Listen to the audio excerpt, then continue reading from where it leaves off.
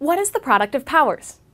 Well, the product of powers states that if we have any number a and two integers m and n, if we put a to the m times a to the n, that's the same thing as a to the power m plus n. In other words, if we have two things being multiplied together with like bases, we can keep that one like base and simply add the exponents together. Let's do a couple examples. 3 squared times 3 cubed. Using the product of powers, we can just put a 3 and then add our exponents 2 and 3 together. This gives us an answer of 3 to the 5th power. One more. X squared times x to the 4th. We put an x as our base and then add together our exponents 2 and 4. This gives us x to the 6th.